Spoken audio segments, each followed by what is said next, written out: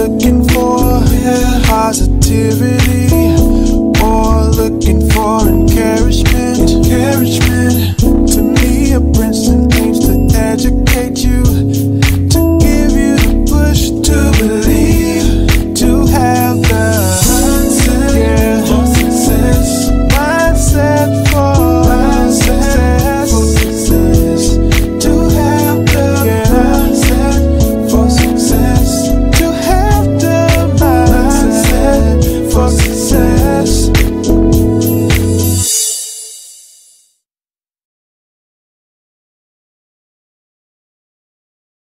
You are watching Mindset for Success Show, and I'm Temia Brinson, your host. And our guest today is Overseer Gregory James, and he is the pastor of Life Church International Center in Tallahassee, Florida. And we also have Mike Scott, and he is a mentor and community advocate in Orlando, Florida. Okay, let's get right into this other segment, the second segment. And this is where we talk about how can we get our community to having a mindset for success.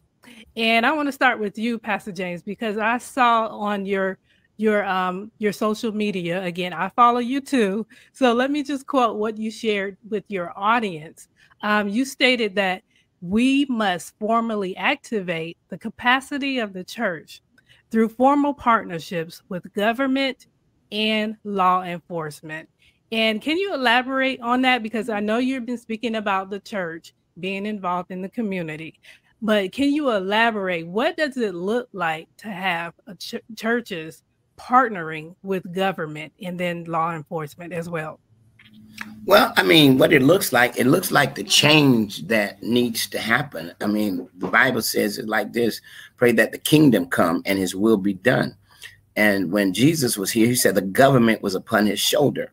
So I feel like we as the body of Christ must take an active role in providing the leadership that is needed in the government.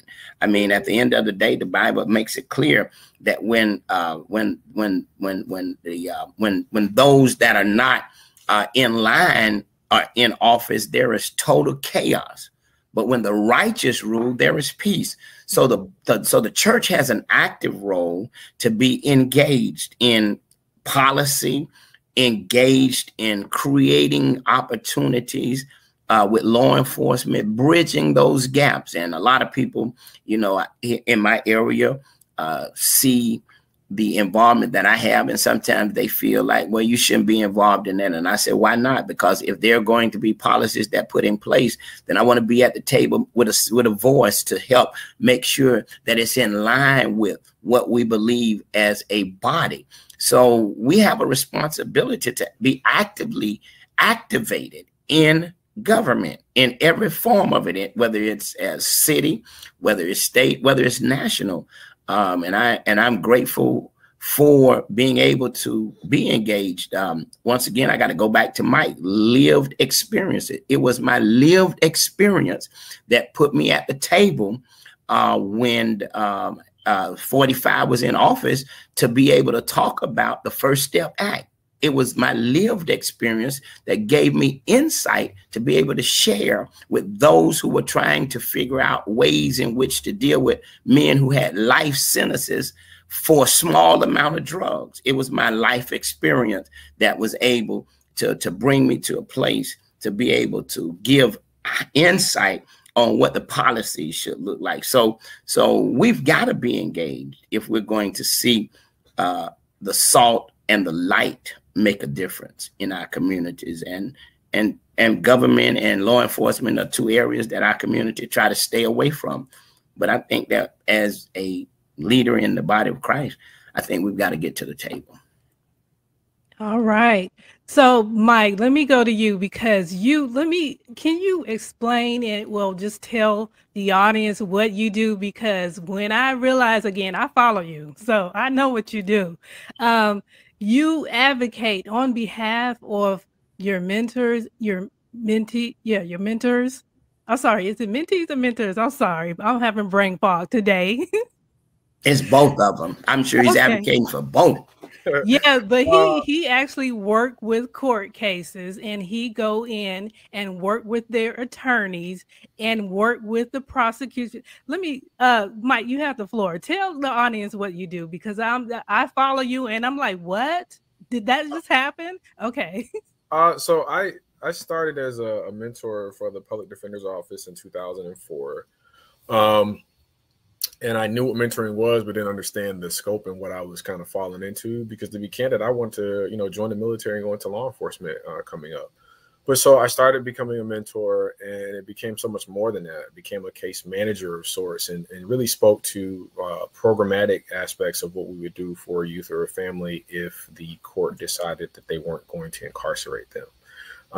In 2009, myself and all of my friends who are mentors and also consequently also veterans started a nonprofit called Helping All Youth Achieve.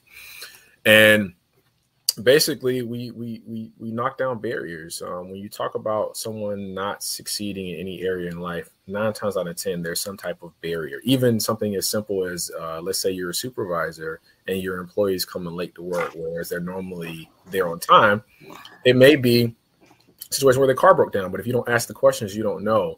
And so when I go to court, normally it's usually in pretrial conferences and meetings outside of the courtroom to kind of speak to mitigation. Hey, if we, go with probation, they've accomplished this particular goal. They got their GED, they got a job, they got a promotion to their job. And if you allow them to remain in society, you have a team of individuals who are going to work with them. So I kind of advocate for them on the legal aspect, because think about it. If you get into a crime, mom, dad, girlfriend, boyfriend, they're going to come to court. Oh, he's this, he's that, or whatever. But that isn't a neutral party that can speak to, what they've done and what they're likely to do. They're just speaking based on their personal relationship. And while that has significant weight, a court has to make decisions on, things that are not related to familiar relationships, and kind of look specifically to what is their likelihood to reoffend again, and are they a danger to the community.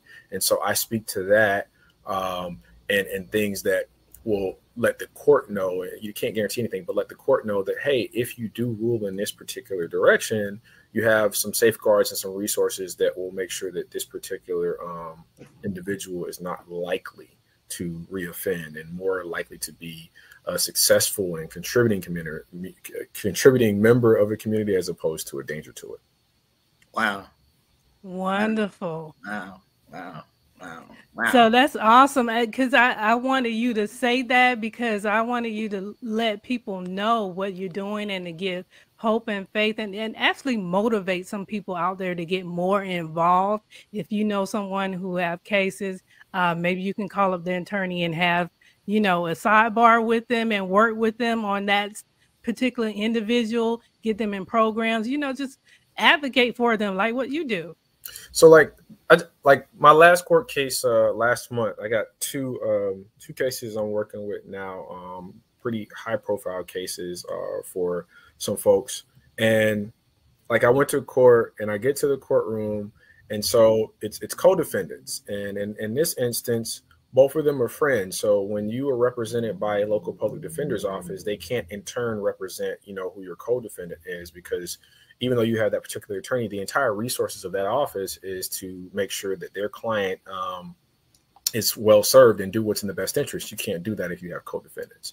So you have conflict counsel, who is a list of basically private attorneys that sign up with the court, and they do the overflow cases, or cases that the public defender's office in any county in Florida can't represent. So in this instance, I get to court going to represent one on the PD case. And then my other mentees there gives me last minute notice that he had court. So he had court in the same day. So I'm outside with the PD, the prosecutor, and the conflict counsel. And we're talking about, individual marriage for each kid, or not kid, I mean, they're young adults at this point, but just talking about, hey, this is what legal's asking me for. This is what their attorney's asking me for. What can you tell me about this individual? How likely are they to reoffend? Those type of questions. And I remembered the prosecutor from another case like 3 years ago. Like I remembered her, but I remember which case. I was like, I know you. And she's like, oh, from this case. I was like, oh, okay. So we started talking, and just that relationship with the prosecutor lended credibility for me. So when I spoke about, their likelihood to reoffend or not, it carried weight, because I had, just presented in front of her in a case years ago. So just talking about that so that when we go in front of the judge, prosecution and defense have already discussed kind of how they want to proceed. The victim of the crime is, happy of sorts, because any decisions that the prosecutor decides to make, they're going to let the victim know, are you okay with this first? And so all parties are served, justice is served. The victim gets, whatever resolution, whether it's restitution or whatever, they're happy, they walk away whole.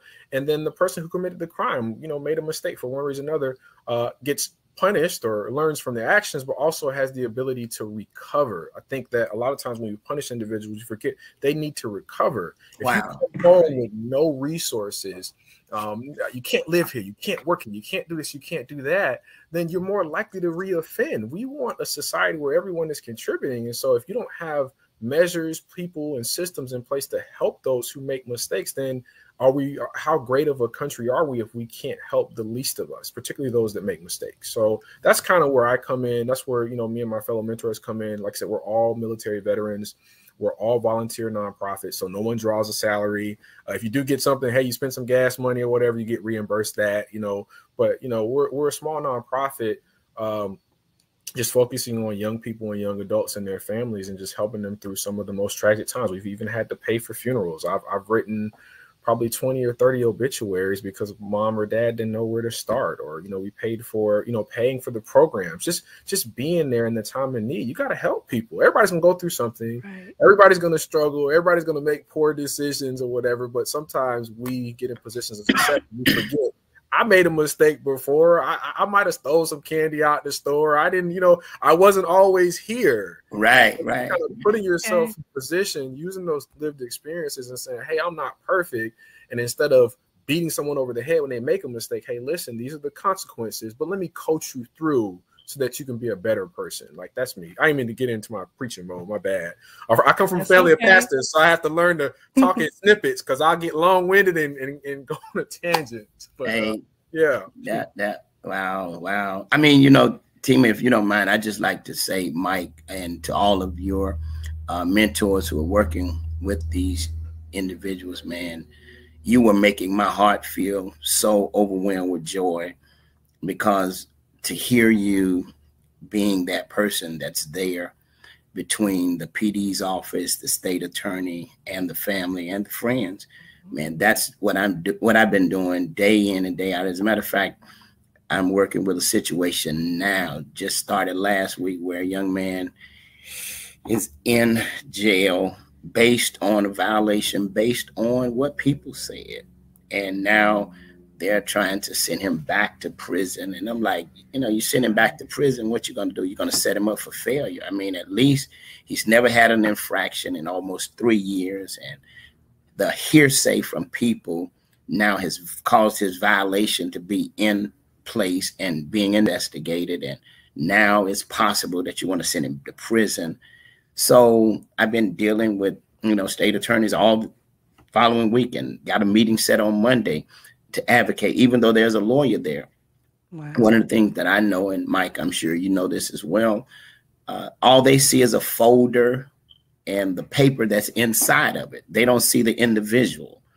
And so, and like you said, this volunteer, we're doing this volunteer. We don't get paid for this.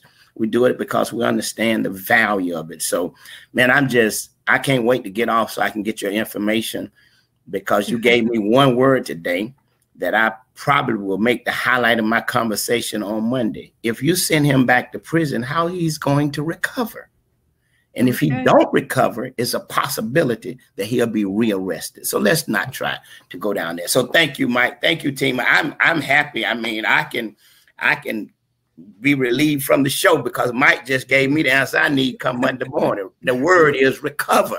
How he's going to recover. Ooh, that's the whole message right there. He actually said it like, I didn't think of it until he just pointed out. Like, basically what he's saying is like, lawyers, they speak to the law, they speak to the case, but they don't speak to the person. Right. And parents, wives, family does that, but you're so emotional on you may lose, someone you love for 5 years. So you can't articulate the things that you want to say. And so, being an advocate in court, it helps kind of channel who that person is in a way that the court can understand. And sometimes it requires writing that depending on the judge. And so doing that, because sometimes, you know, that's my son, that's my baby, I love him, he a good kid. Yeah. But that ain't doing no good. That ain't gonna do. You got to come a little bit better than that. Yeah. You got to be able to talk about some things. So that's kind of how we advocate in court. All right. All right, wonderful. So the audience, you guys who are listening and watching, I hope you are motivated by this to get involved in your community, in your neighborhood. And right now, let me just move on to law enforcement and the community, because Mike, Orlando always had like the national night out. You know, you have the officials and then you have law enforcement come out with the, you know, meet the community and have that personal relationship with them. But I like this new police department, and I'm not advocating for no one. I'm not on either side. This is just to me. I'm always in the middle, okay? But I like this new department because they're stepping it up in terms of their outreach. And again, I follow them. I follow their page as well. And of course, I love this new media. They're doing like a series of media campaigns. So that's what I like, of course, you know, but I like to see them have, you know, more visibility in the local media, for example, the local networks, and, you know, on radio, also TV, cable, and not just only social media, although they are reaching a large audience. I think they got like 97,000 followers on social media.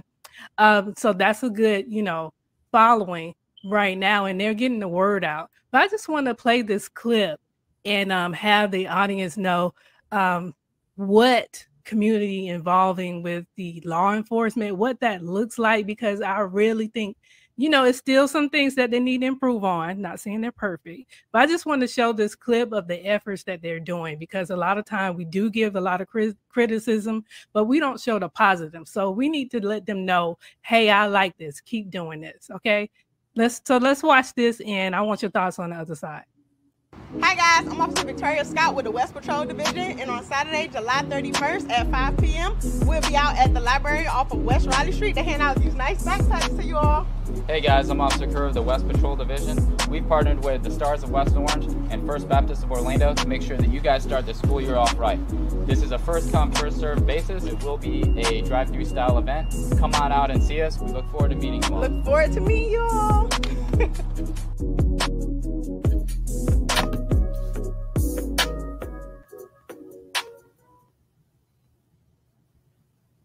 All right.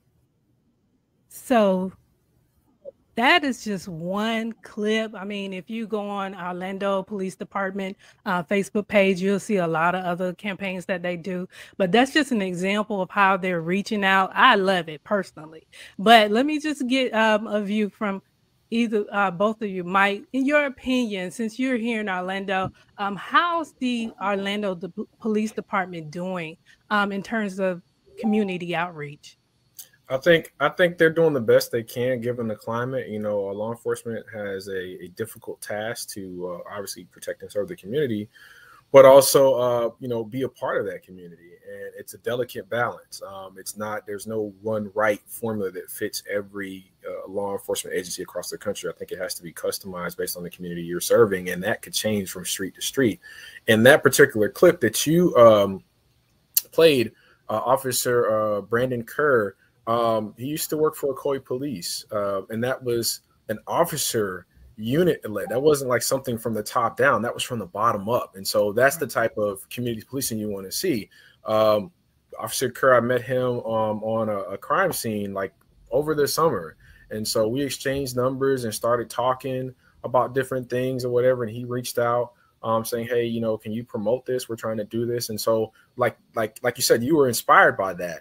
And the reason why you're thinking it's coming from OPD at the top, no, that was something that the officers in their squad did. That wasn't something that said, hey, we're going to engage the community. That was officers coming up with an idea saying, hey, we want to do this. And that was their first time ever doing it. So that was a particular squad on the west side of Orlando coming together to give out book bags. And not only give out book bags, they had Xbox games, PlayStation games, books, and a few other things I can't remember, but they had a whole table set up in front of the library on Raleigh Street. And so, you know, it's moments like that where you have the officers pushing information as opposed to it being like a marketing campaign. It becomes more genuine, more real, and just it's better received. I mean, you didn't know all the details, and look, and I see you smiling when you saw it, because what you saw was something that was genuine. It wasn't a marketing campaign. It wasn't a top-down thing. It was something that was really organic by the officers who work in a community and really want to be engaged and a part of that community. And that's what community policing is: knowing people's names, having those relationships, not being afraid of them. So if they, you know, pull out a cell phone, you're not more likely to shoot them because, you know, hey, I know so-and-so, I know his mom, I know his dad, we went to play ball together and stuff like that. Just building those relationships is huge to improving the police and community relations. Yes, I mean, I really was inspired, and that's the reason why I wanted to play this clip, so that whoever's watching, if you don't see this happening in your city, maybe you can send that to them and say, hey, this is an idea, and I would like to see this in my community. Overseer James, let me go to you. Now, I'm not picking on your city, It's but okay. but I did go to Tallahassee Police Department Facebook page, and it's some action, you know. They're trying, but I see at least they have a community listening session coming up. So, but that's about it that I saw. So, in your opinion, let us know what's going on with Tallahassee. How do you feel, in your opinion? How's the police department doing in terms of community outreach? Well, I think that where we are now, because we were in transitioning to a new chief, our new chief has taken on the role and responsibility of leading our police department, and their major tasks that he's facing. I mean, one, we see how much crime is going on, but overall, our police department is engaging. They're engaging more into the community. They're doing more things to bridge the gap between community and law enforcement, and that's major. I mean, and when it comes to the community, what I just saw from Orlando is some of the things that we do here, and it's so vital because why? We want the community to know that not only are we there to protect and to serve, but we're there as humans who are able to do acts of kindness and be genuine in doing it. So one of the things that our community, our law enforcement is doing is that they're doing certain outdoor events in different areas, which we call promise zones. These are zones where there are high crimes. I mean, the community, our law enforcement is out there with local leaders doing, you know, the normal giveaways, meet and greets, hot dogs, snow cones, where people can actually interact and engage. So we're doing some things on a smaller scale, but I think our biggest challenge now is trying to combat, you know, some of the violence that we're facing. But we are making a difference. We just had a listening session this week that's led by one of our pastors. So you had it already? Yeah, okay. We had it Thursday. And one of the pastors led that, and we're just trying to, hey, make the community more engaged with law enforcement, because we all come to the grips of knowing that the community feel and believe, hey, we don't trust law enforcement. So we got to build that trust there. So we are engaging. Thank you. Wonderful, wonderful. So at this time, we're going to wrap it up. We're almost to our time. So before we go, though, I want each one of you, I'm going to give you space to make any kind of announcement or, you know, any kind of projects you're working on, just to put that out there. And we're going to start with you, Mike. Is there anything else you want to say or announce today? Nothing I want to really say or announce, but I don't do anything special. I just help the people that I know and those in it. And I think that if you're looking for the change, it has to start with you. I mean, you're the saying, you know, be the change you want to see in the world. I mean, I think that's 100% true. For us to have a better community, it starts with us working in our own communities, and then, you know, pulling our friends, family, and resources to support whatever endeavors that are positive in our own neighborhoods. And I think if more people start to do that, you'll see a lot more positive engagement in the communities, and not so much friction or fighting because you're from here and I'm from there. So if you're watching this and you're trying to determine, what can you do as a person to make things better for those in your community and those around your community, start small. I took it's 11 o'clock now. I have a mentee text me this morning, text me my first and last name, and he said, I'll read the text to you. He, good morning, Mike Scott. And I was like, oh, here you go. It's early in the morning. What's up? I'm thinking something happened. He goes, I'm going to be giving out bagged lunches today to the homeless. Also, my probation officer may give you a call. Just a heads up. Just wanted to let you know I'm doing something good in case you want to come out and support. I was like, okay, I'll try to stop by. So, something small like that, I don't know how much he's going to give or whatever. He's not doing it for probation. He's just letting me know his probation officer probably told her something and she's going to check and verify. But, on a Saturday, he wants to give out stuff and he's a rapper. So, little things like that. Be the change that you want to see in your community and you'll see the results. All right. Wonderful. Wonderful. And like I said, I love the energy here today. I love that we're coming up with solutions and we're coming up with motivations. Hopefully this will motivate people out there to get more involved and to do it at an individual level. And then once we do that, us as a community, then we'll come up together. Okay. And right now we're going to go to you, Overseer James. Anything you want to announce or any projects you got going on? Well, nothing right now. We are, closing in on, last quarter of the year. And one of the things that we're in the process of doing is making a major call for men. It's a call to action so that before the end of the year, we're going to be doing a Men at Night Summit, Men at Night. And that nighttime is going to be midnight.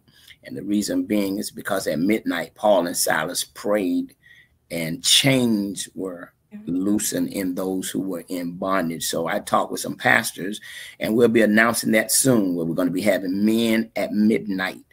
And it's going to be our Men at Midnight Summit. It's going to happen before the end of the year, but I'll be announcing it and keeping everybody posted because we got to get our men back in their rightful place. And if we get them back in their rightful place, then we can see things shift. So once again, just thank you so much for the opportunity to share with you. Thank you, Mike, for the opportunity to hear your insight. And I encourage you to keep doing what you're doing to make a difference. And let's make sure we connect. Yeah, thank you. Thank you. Keep sharing that lived experience, man. Can't nobody tell the story better than someone who lived it themselves. Okay. I know that's right. Okay, well, guys, thank you. I thank you for coming on the show. You guys are an asset to the community and also to the body of Christ. And I just really thank both of you for your service because, again, I follow both of you and I see how both of you are very effective and busy in your community. And again, I thank you for your service. All right, this is Mindset for Success show, and be sure to tune in next week, same time, Saturdays at 10 a.m., Facebook Live, and also YouTube Live. And then also this will re-air on Kingdom Purpose TV. We're on Monday nights at 9 p.m. If you have Roku, if you have Apple TV or Fire Stick, be sure to tune in, pull up Kingdom Purpose TV, Monday nights at 9 p.m. You guys be blessed.